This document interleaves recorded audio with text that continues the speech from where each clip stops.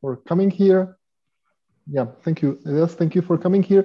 It's my pleasure to welcome you for the second session of this SIEMS conference, which is going to be the session on cyber-physical systems. We are going to have 4 papers. The first one is full, then we have 2 short papers, and the last one is an artifact paper.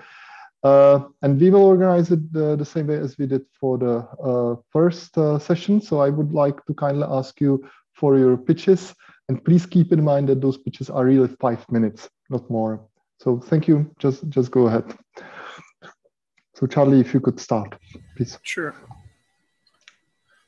Okay, so my name's Charlie Hartzell, and today I'll be talking about Resonate, which the last question on the keynote was actually a good segue about risk, because Resonate is a runtime risk assessment framework for autonomous systems. So, Charlie, if you want to share your screen, then you should. Oh, sorry, it's not sharing.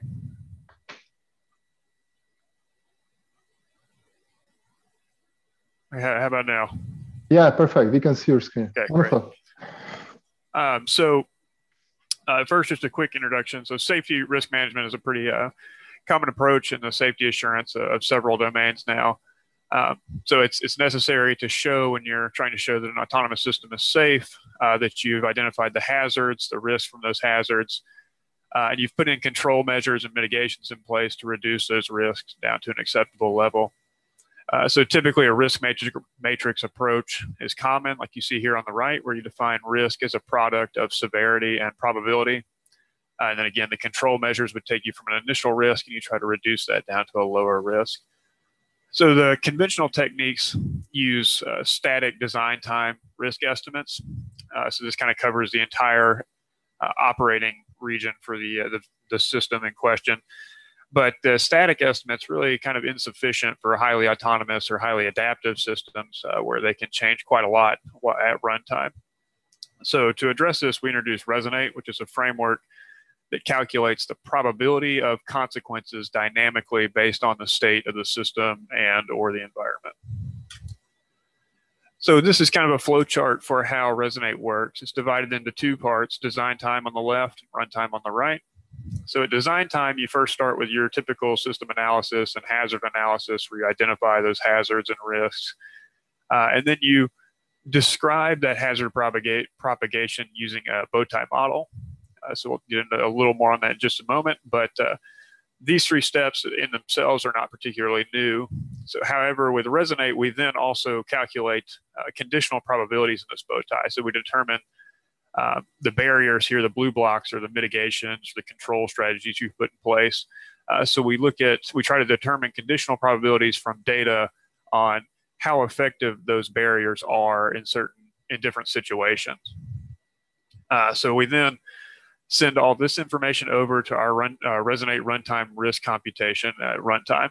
So this is the component that will actually at runtime take in the bow tie models as well as other observations, such as sensor observations, any hypotheses about fault modes that may be present, any other runtime monitors you may have available. And from all of that and the conditional probabilities in the bow tie table, in the bow tie model, it will try to calculate a dynamic risk estimate. And then you can use that dynamic risk estimate to make decisions. So this shows an example bow tie model for an autonomous car. We had a couple of threats in this case: pedestrians crossing the road or a vehicle in our path of travel. We have some barriers that can prevent that threat from becoming a top event.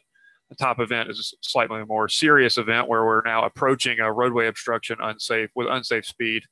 And then we had a final line of defense, which is an emergency braking system that'll override if it detects we're about to collide. And if that also fails, then we might have a consequence. So you can see how the bow tie model kind of captures the hazard propagation and how certain relatively benign events can escalate to more serious consequences. So like I mentioned, each one of these barriers in the diagram, which represents a control strategy, has a conditional probability associated with it. And we estimate those probabilities from simulation data and to come up with these kinds of plots like you see here on the left, which is a relationship between a particular runtime monitor, or what we call an assurance monitor, and the probability of barrier failure. And then we So, okay, so this is the autonomous vehicle example here, and the actual runtime or the Resonate risk estimation is this plot right here with the red line. And you can see when we inject a camera occlusion, this vehicle is navigating based on 3 forward-looking cameras. We'll see our risk score goes up because our occlusion detectors detected that, yes, the camera is occluded. Our assurance monitor is also detecting an anomaly here. And so our risk to the system goes up. And risk here, again, being the estimated likelihood of a collision in this case. Now, once the fault clears, then you'll see the risk score comes back down and the vehicle is able to continue on its way.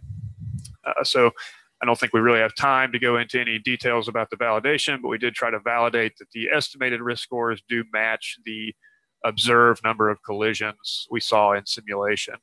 And if you have a chance to see the full 15-minute presentation on Clowder, then you can see a little bit more detail about all that. So thank you for listening. Excellent. Thank you very much. So we continue with the second paper, which I believe is Sebastian. Can you share your screen, unmute yourself, and go ahead?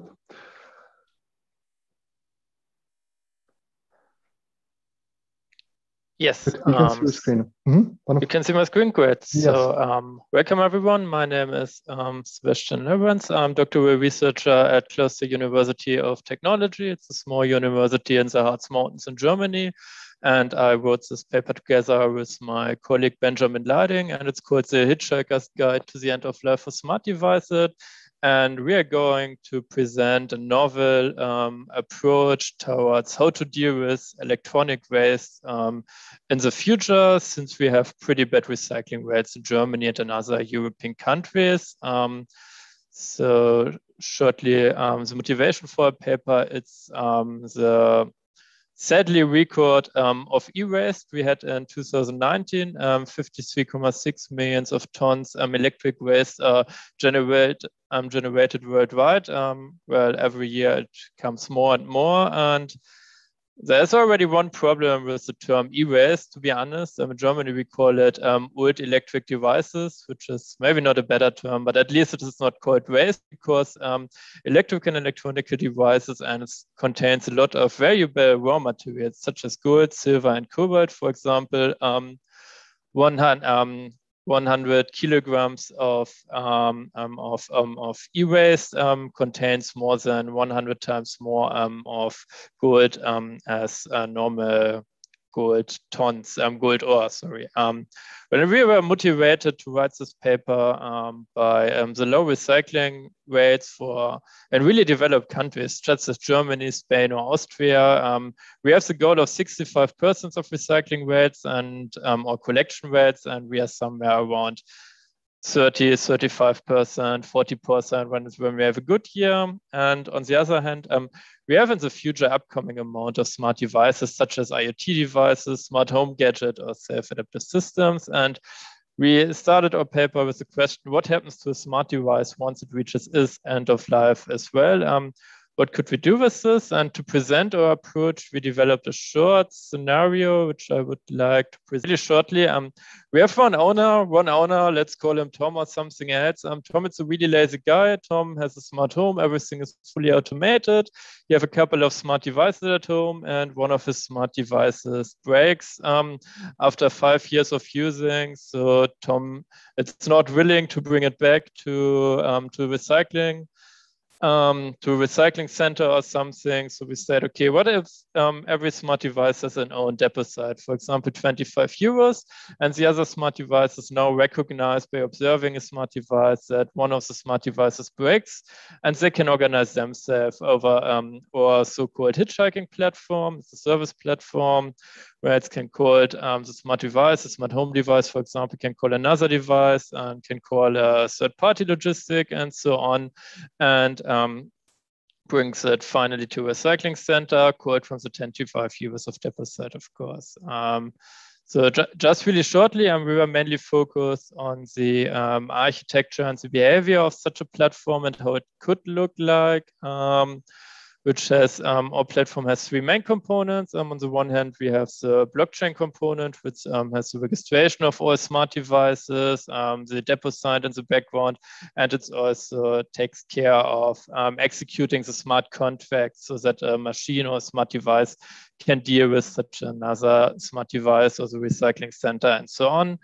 Then we have the smart home, which is of course have an observer component to measure the current state of all the smart devices. Every smart device in the smart home has a wallet so that it's connected to the blockchain. And we have the hitchhiking platform itself for making the matchmaking between the smart devices so that we have something like, for example, transportation or recycling as a service. So then we have the behavior, which is, so you have the execution of the system engagement processes based on smart contracts. As I see that I'm already running out of time, I will just shortly, so it's divided in 6 stages. It's installation, negation, and so on. For further details, later ask questions or have a look at the paper. And yeah, I would say that's all for my 5-minute pitch. Thank you very much for your attention and looking forward for your questions later. Good, thank you. So the third paper is Gwen, if you could. Yeah. Perfect. Okay, let's start. So thank you very much. I'm Gwen Salin. This is a joint work with several colleagues. And this paper is entitled Seamless Reconfiguration of Rule-Based IoT Applications. So IoT applications are not monolithic applications built once and for all. Updating an IoT application should be carried out with specific care because this may induce incorrect behavior or inconsistency in the application. So in this work, we propose new techniques for supporting the reconfiguration of IoT application with the formal guarantees. So more precisely, this technique compare 2 versions of the application before and after reconfiguration to check if several properties of interest from a reconfiguration perspective are preserved. So more precisely, we are interested in the 3 properties. So seamless reconfiguration checks whether remaining objects in the new application can reach their current states. A reconfiguration is called conservative if the seamless property is preserved, and if from the global state in which the reconfiguration is applied, the behavior that could be executed in the current application are still executable in the new application. And reconfiguration is called impactful if the seamless property is preserved again, and if the whole behavior of each new object can be entirely executed in the new application. These techniques have been implemented and are verified using the MODE framework and have been integrated into the WebThings platform. So an IoT application in this work consists of a set of objects and a set of rules. An object is described using a formal model, an LTS, a label translation system, with actions or events identified respectively with an exclamation mark or question mark. So we use a simple rules-based composition language to specify the composition expression. A rule is triggered when one event is issued by a specific event, and the reaction, one action is issued by another object defined as target. This rule can be composed using a higher level construct, for instance, sequence, choice, concurrent execution, or repetition of rules. Okay, so let's focus on this simple example. Suppose that we want to replace application 1 by application 2. So in application 2, the entrance, it's an access control system, if you want.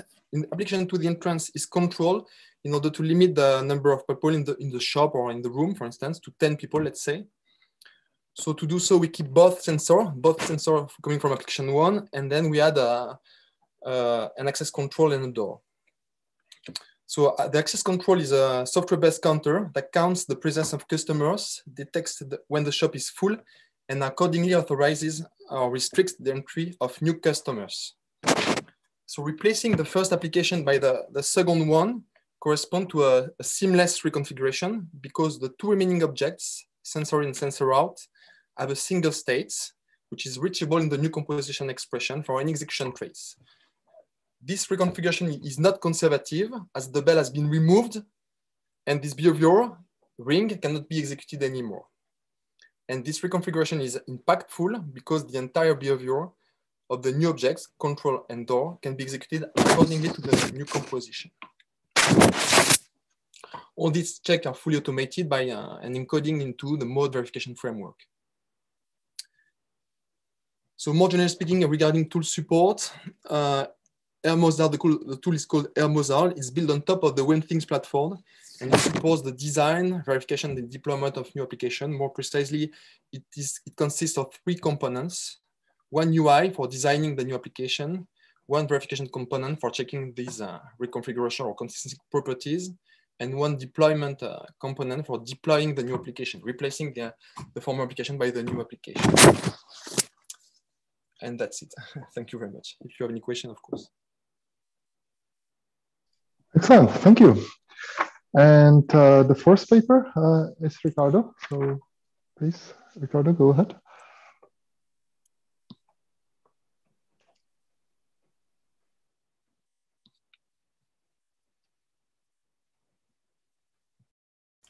Okay, can you hear me now? Yes, we can hear you. We can see your screen, so we are all good. All right, perfect. So, well, it's a pleasure to be here presenting our accepted artifact in a collaboration between University of Brasilia, Chalmers, and the GSSI. This is the title of our paper. It's the Body Sensor Network, a self-adaptive system exemplar in the healthcare domain. During this presentation, I'll go quickly through the modeling of the BSN and what is the BSN within a intensive care unit example. And then we'll go quickly through how to execute the BSN. Well, to model and show what is the BSN, we'll use this example from an ICU where you have a patient, which is modeled as a component providing heart rate, temperature, and pulse oximeter data. And this data is collected by a set of sensors, for example, the ECG, the thermometer, and the oximeter. And this data is sent to a central hub, which processes this data and is able to detect whether there is an emergency in, well, with the patient. And this emergency can be triggered and sent to medical facilities or doctors or nurses to act. In this paper, we present 3 uncertainty scenarios that can be used. And most importantly, we also provide an uncertainty injector component, which injects failures using these 4 forms of curves, the step, the ramp, or a random, and finally an impulse. Well, using the example here of the uncertainty injecting failures for the number of users increasing, we can see that, and through our exemplar, we can collect data about the reliability of the system. And here on the right, you can see that there are 2 decays on the reliability in these 2 points. Also, we provide a system manager, which follows actually an approach that we presented on the last year on SIEMS. And this approach uses a strategy manager that uses 2 components. One of the components uses control theory to well, adapt the system. So this is the key point and most important.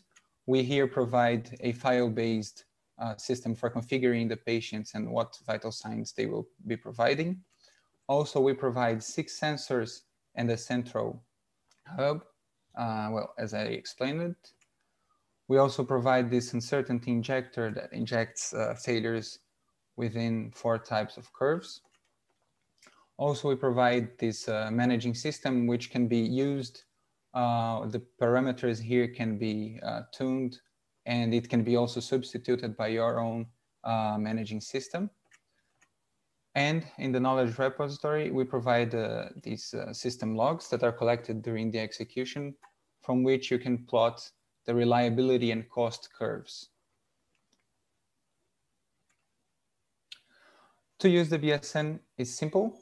You just need to go through to our GitHub And well, there we present two options on how you can use it. The first one is by downloading our virtual machine.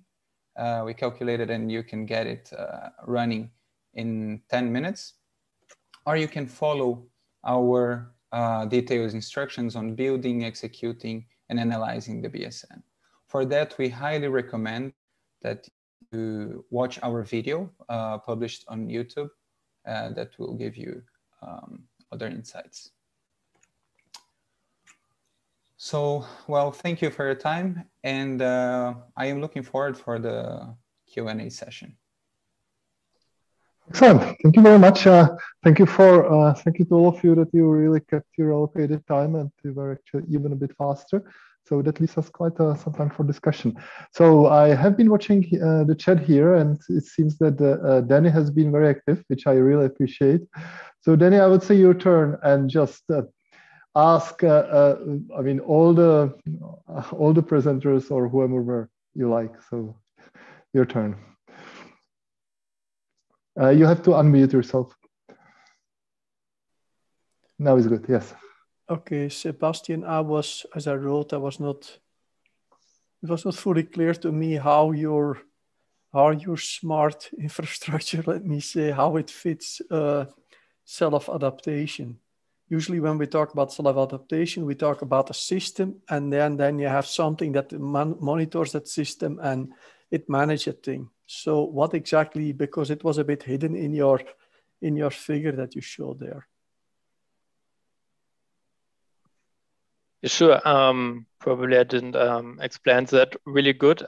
We have the same understanding of self-adaptation. We have a system that it's monitoring themselves, or well, in our case, we have the idea that the smart device is monitoring each other and recognize when one of the devices reaches its end of life and maybe needs a repair or something, so that this device can call for the other device, that it recognizes, okay, it has a failure now, or it's not even working anymore, it's not responding anymore. And when this case happens, it can call via our platform.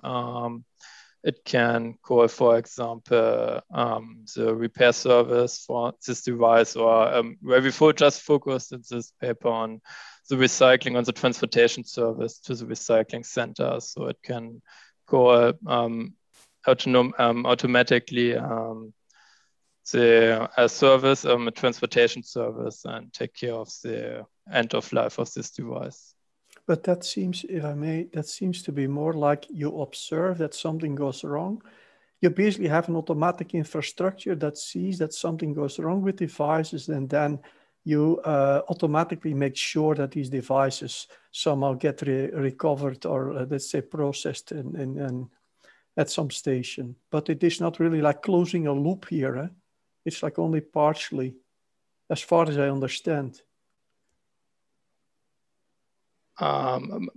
Maybe pretty short. It's not just, it's taking care of everything by the end of this device. So organizing the transportation process. What do you mean by not closing the loop? Look, if you say, but I don't want to take too much time here, but your system is a smart IoT system. Then if you want to do adaptation, you monitor your IoT system, that's what you do. Something goes wrong, you take action, you say, okay, now that device that it broke, it needs to be recovered. But when I think about the self-adaptation, then I would also expect that something happens in that system. That you say, okay, for instance, I will repair it, or I will, I will remove, I'll replace it, or whatever. I totally agree. I totally agree. That was not the focus here. We just wanted to demonstrate that it's possible, but in the future, we want to extend the system in line with the circular economy. And the circular economy goals, of course, also their repair, it's more important than just replacing a system. Yeah. So we were focusing on the technical proof, but I totally agree that it's maybe not that smart as it could be at the moment. Okay, good. Thank you. Thank you. Thank you. Denny, you can go on. Yeah, but I mean, are there nobody else who has to? Yeah, it's like your next question was to Gwen. Yeah, Gwen. This is, I think, also some other questions are related. So it was not fully clear to me here whether, I mean, I see your whole thing. You have a system in one configuration, you have another configuration. You want to make sure that certain properties are guaranteed before and after. But then I wonder again, this is a bit similar question as the previous speaker, Sebastian. Is this something that happens at runtime? Is it? And also Thomas asked a similar question. Is there any, because during adaptation, there is a transient phase, or is it something you just do offline? And I mean to make sure if the adaptation happens that it is done correct, that the result is correct. Okay, so no, this is a really good question. So what we're doing now is that we assume somehow that when we start the reconfiguration process, that we freeze the current state of the application. Because for computing these comparison properties, we need to know the state of the current application, the deployed running application. So this is a kind of strong assumption. So but it's true that in the WebThings platform, for instance, you cannot freeze object. So in the current platform we are using, we cannot do that. So at the moment, there's a kind of gap between the verification, let's say, and the running application. There's an idea to do that, actually. The idea would be to let's say, to store during the transient phase, you can store the events or actions that are going on in the running application. And then once you replace for the remaining object, you could play these actions or at least compute the target state in these remaining objects to move them directly to this state. But in the current form, in the current version of this work, we are not doing this. No, in fact, this reminds me to, in fact, a very old work of Jeff Kramer and Jeff McGee on quiescence, basically. Yeah. And then whatever follows up there. Yes, I remember those works. Not the details, I should say, but yes, maybe there's some relationship with this kind of results, actually. Okay, it's on papers in the 90s, but I have to check again. Good.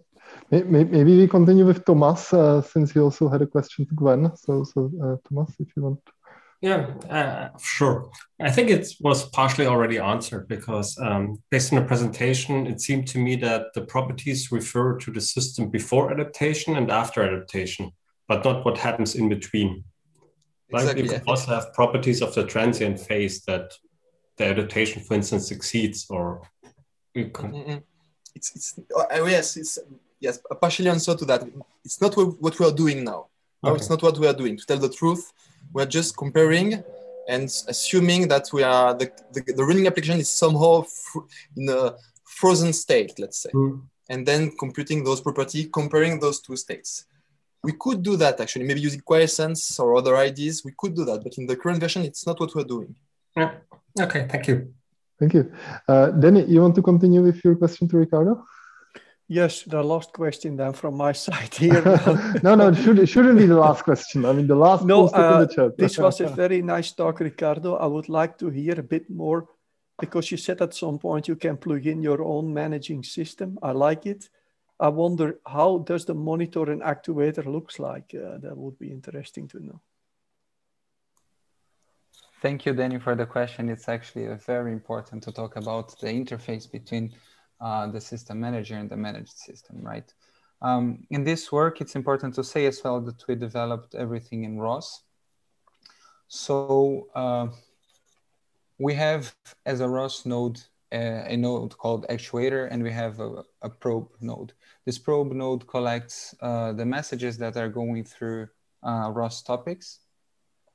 And you can also get information from inside the internal states of the other nodes, for example, the sensors that are operating there. The sensors are the central hub. From the actuator side, we are receiving messages. We are receiving messages through a topic as well from the managing system. And this will trigger and send specific messages to all the other nodes, which are the sensors and the central hub. This, did I make it clear? Or Yeah, I can. And I'm not so familiar with ROS, but this in fact brings me a bit to what the previous discussion we had.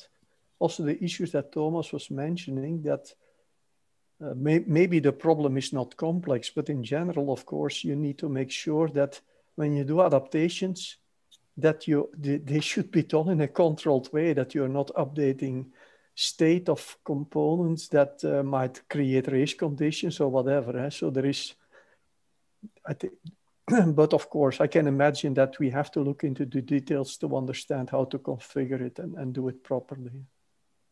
Yeah, I hope that by reading our paper, it will be like technically clear. And, yeah. Thank you. Good, perfect. Thank you.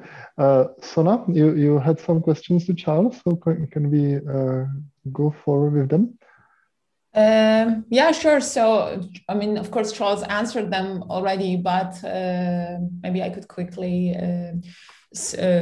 summarize them here. So I was wondering if you do fault localization in a sense that if you assess the source of that fault and take certain actions based on the specific, once like a situation has been marked risky. And I will continue and complete this question with respect to your answer in the chat that if that's not the case, I would like to know the functionality, the current functionality of this decision manager you have, or basically what happens after you have identified the current state as a risky. Yeah, so to answer the first part, like I said, we don't care with the bow tie example I showed. You know, it was the collision for an autonomous vehicle. And we don't try to localize whether it was a pedestrian or another vehicle that might cause that collision. We just try to estimate the risk of a collision and then look at the environmental or the system factors that are causing that risk to go up. So for example, heavy rain can interfere with our radar sensor and give us worse sensor readings, things like that. So we try to understand what's driving it up, but not what the specific threat is that might cause it. As for the decision manager, we have a very basic one so far. So this paper was mostly concerned with simply calculating the risk dynamically. And then in the future, we want to look at more what we do with it once we've calculated it. So right now it's limited to, if your risk of a collision exceeds some predefined threshold, then we stop the vehicle. So it's very simple. But we want to look at things that are a little more interesting, like, when to switch over to your backup. In our case, it was emergency braking, or also trying to plan a path based on the estimated risk. So, for example, with our autonomous car, we put it in a simulated city environment. We asked it to navigate from point A to point B. And we kind of gave it a path we wanted it to follow. However, we might in the future want to consider different paths to get from point A to point B, and then look at the risk we expect to see on each one of those three paths and try to choose the one with the minimal risk, or do some balancing between risk and other costs, like how long the path is, for example. Okay, so I simply was kind of a bit I was wondering regarding your example that you showed that, okay, if you're detecting a collision as a possible collision as a risk, and then it really matters if that collision is with a moving obstacle and if that obstacle is moving towards you or moving away from you. So these are all could be marked as different type of risks that, because it's also being handled at runtime, you might need to react to some in a more prompt manner compared to the other. But okay, that's something for future work. Thank you. Right, and I would add though that at design time we do consider that. So when we're looking at each barrier, we have different barriers, different control strategies for each type of threat. So how you control the threat of a pedestrian versus how you control the threat of some stationary obstacle, for example, might be different. So we do consider that at runtime, I would add, but we don't do any. We don't try to localize and determine which particular threat is present at runtime. At least we don't do that yet. All right, thanks.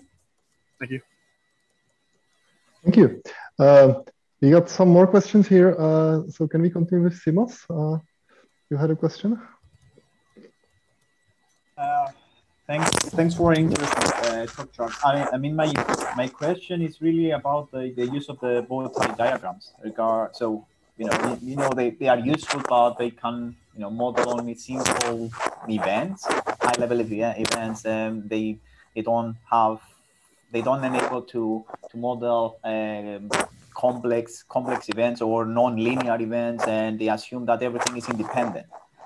So the question is really, it's a useful framework, but does it support its needs or what you want to achieve using this runtime risk assessment? And how do you see the modeling complex events? Yes, so that's a good question. And like you say, the bow tie is restrictive in that it's a linear causal model. So like you say, it can't handle dependence between events, nonlinear events, and things like that. So far, we've found, though, that there's a large class of threats that fit into that linear causal model, and you can model sufficiently well with bow tie diagrams. That's not to say that every event can be that way. So that's a good limitation to point out, in that it can't necessarily model every possible scenario you might come across. But like I say, we found that it covers quite a large range of them. So it would be interesting to look at what other types of models we might be able to use to cover those more complex cases where you need a more rich modeling language. If I can follow up on that. So my understanding from the presentation was that there should always be a way to model mathematically these high-level events, right? Mm-hmm. So do you think that's always the case, or do you think that like something more like a hybrid or a combination, as you said, with another modeling framework could provide this facility to extend its capabilities a bit further? Yes. So thankfully, it has been always the case in simulation, but that's not necessarily true when you go to transition to the real world. So that's another area of future work. If you have a chance to watch the full 15-minute presentation, is we want to transition this to some, I don't know if you've heard of the F1/10th competition, autonomous race cars, essentially small remote controlled cars. So we want to transition this approach from simulation to the real world. And that's when, you may be able to provide a mathematical definition of a particular event, but that doesn't necessarily mean you can observe it in the data. Your data may not be rich enough to know when that event did or did not happen. So in that regard, I think that'll be an interesting challenge as we try to transition from simulation to the real world. All right, thank you. Thank you very much. Can we continue with Colin? You also had some questions. Thanks, Charles. Yeah, I thought it was really interesting stuff. And I don't expect you to say you've done this, but it's more a question of how you think it might be approached. About handling uncertainty. And in your reply in the text, you mentioned that sensor uncertainty. I was more in my mind thinking that the nature of these autonomous systems is they gain information as they go. Okay, so especially in something like observing objects in the field of view, you can argue you become more certain, or maybe even less certain, in what you are seeing ahead of you. And I wondered if you'd given any thought about how we could actually have evolving uncertainty and how that might be brought into the system. Yes. Some, like you say, we haven't done it yet. Unfortunately, we're working on it now, though.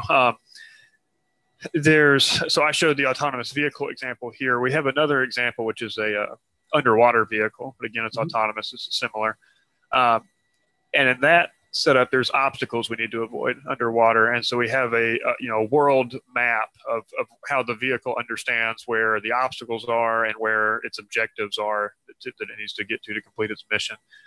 And in that world map, there's, like you say, uncertainty about when we detect an obstacle, we will mark it on the map, but obviously there's uncertainties on our observation. Like you say, as we get closer, we can narrow that down. So we have that kind of world map with this uncertainty in it, but how to really incorporate that into Resonate and give you some sort of uncertainty bound or some sort of a confidence bounds on the risk estimate we provide. We haven't worked through all the details yet there, but that's something we're actively looking at. Okay. Thank you. Thank you. Thank you. The next seems to be Rogerio. So Rogerio. Sorry, Charles. My question is also to you. All right. Okay. So nothing. Just because your talk in terms of the safety, I think it goes back to my previous work a long time ago. But one issue that, all right, you've got this system which deals with safety in a very dynamic environment.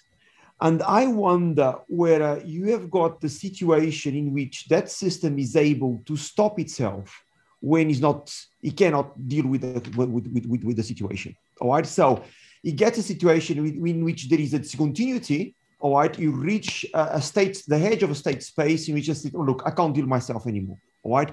That's one question, because this wasn't my initial question. Colin, I think you gave me the lead on this one.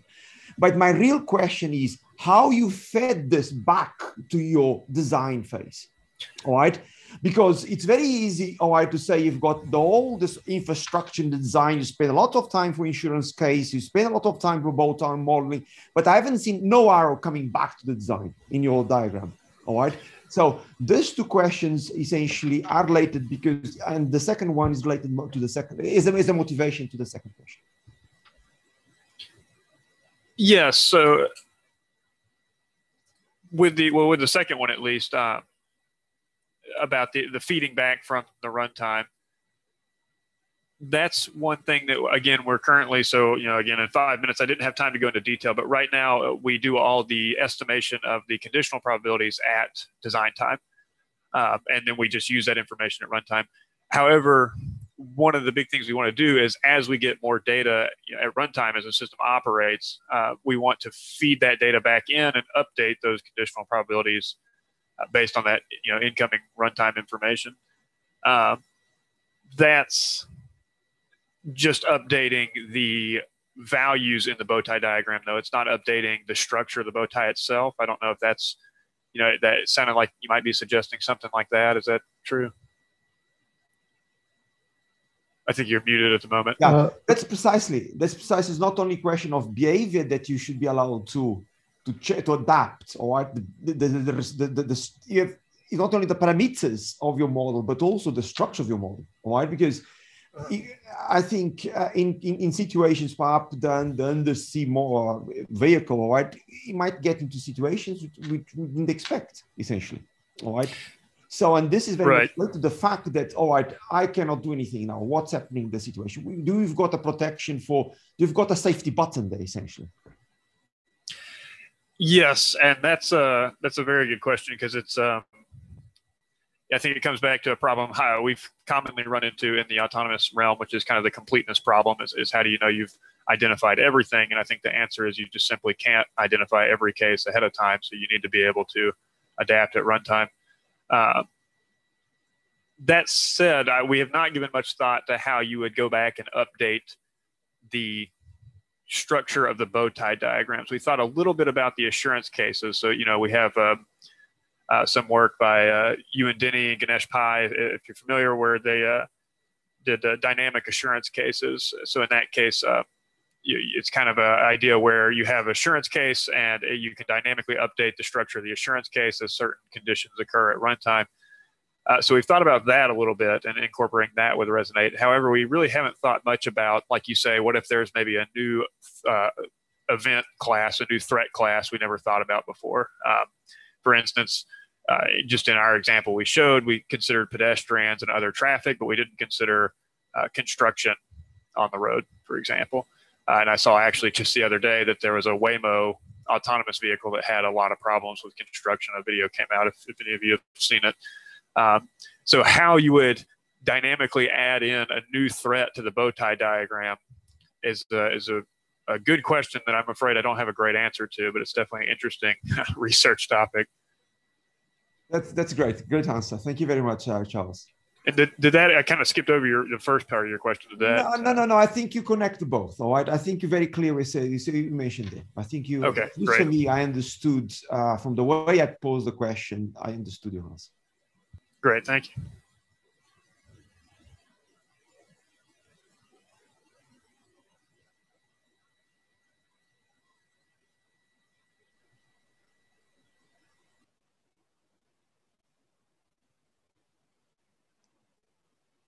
Thomas, you're muted. Oh my. No. I just wanted to ask whether anyone of you has any further questions. I wanted to say unmute yourself and chime in. So nice. Anyone? I'll ask another if I may, Charles. Just digging a little bit into what Rogério was saying there. I think we have a very challenging situation in many of our self-adaptive systems when you don't have a stop safe. And I wonder in this case what you might do about conflicts. So where we actually have, I understand why you've constructed a fairly simple world. It seems like a sensible place to start, where we have the option of going or stopping, but you can imagine the situation where stopping immediately also causes accidents. Right. And how this kind of, how you might build in,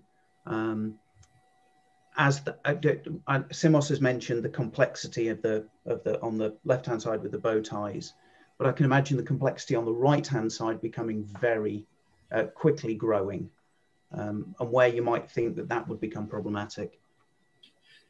Yeah, so I think that's getting into kind of the decision manager component, which is, I think, very, very complex. It's not trivial by any means. And so, like you say, the stop, that's our contingency action for now. But even calling that a contingency action is really, like you say, that's can be dangerous in itself. So we've thought about a few things. One that I think is really interesting, like I mentioned before, is trying to predict. If we have a few options for what to do, is trying to use Resonate and look forward a little bit and predict the risk from each, say you have 2 or 3 options, you could stop, you could pull off the side of the road, or you could do something else, is trying to evaluate the risk of each of those 3. And another group here at Vanderbilt that works with us does formal verification. So they try to do reachability set analysis into the future. And I think that pairs very well with the Resonate. So we're looking at how we can incorporate their reachability analysis with some of what we've done with Resonate and try to say, if you have a few different actions that you're trying to choose between as your contingency plan, can you try and project the risk for maybe the next 2 or 3 seconds for each one of those, and then pick whichever one is the lowest risk option, or whichever one balances your cost factors the best. So I'd say that's about where we're at with that regard. Yeah, great.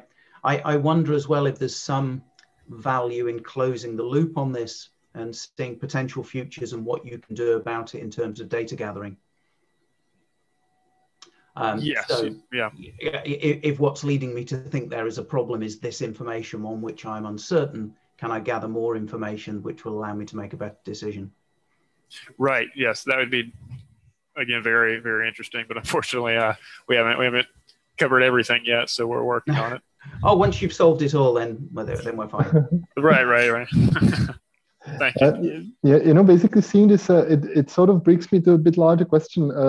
I mean, this session is somehow supposed to be about CPS, and we know that, for instance, in CPS, the problem is that we construct models or simulators that we use to validate what we do or experiment with. But at the same time, we kind of know that there is a very, very huge gap between our simulators and the real world. And there are situations that we don't simulate, not because we don't know how to simulate it. We don't simulate it because we don't even know that such a situation exists, right? And then it's really tackling the unknowns. So maybe just a bit larger question here. What do you see, or what do you think, or what are strategies to somehow cope with this problem in the CPS that you work with, that there is this huge gap between the reality and the things that you can do to validate things or etc. So maybe we start with Charles. Can we make this like a round? Yes. Like I said, I think that to some degree comes back to the kind of completeness problem, which I don't think really has a good answer. So I think the best, from our perspective at least, the best we can do is try to monitor situations at runtime, determine when something is outside of our understanding. So if it doesn't fit within our bowtie models, or something is we use a lot of machine learning and LECs, and so when those have out of distribution data, for example, so something you never saw in the training set is one strong indicator we use for if we're in a risky situation or not. I think it is essentially the best we can do at the moment, and then try to take that information back into the design time and continuously learn from the new situations you see, and incorporate them both, into the data set that you estimate your conditional probabilities from, as well as incorporate them into the actual structure of the models as new events that we had previously not seen. Perfect, thank you. Gwen, you want to just... Okay, for me, it's difficult to answer this question, especially because in this work I presented today, it's exactly the opposite. We don't handle at all uncertainty. It's we really need precise, well, not precise, it's kind of abstract, but even if it's abstract, we need some models. And basically our computations and checking and verifications are based on those models. And if we don't have them, we cannot check anything. So it's, I would say that in this work I present today, it's rather the opposite. We need some kind of precise inputs. Yeah, thank you. And Ricardo, your position on this? To be honest, I wouldn't have much to say from the perspective of the exemplar, but yeah. Okay, that's fine. That's fine. Wonderful. Good. So it seems that we are getting too close of this to this session. So if there are any leftovers, any question that wants to be the closing one, then your last chance. Otherwise, you can of course continue in the chat on Clouder. So anyone? Just unmute yourself if you want. Okay, doesn't seem so. So in that case, thank you very much to all of you, the presenters, the audience, everyone. Was actually an excellent. I mean, speaking from my perspective, it was so good to see you and to be with you, at least in the virtual settings. I'm enjoying it very much, and thank you. Thanks all of you. Thank you. Bye. So back to Rogerio, I believe, if you want to do any organizational announcements or whatever.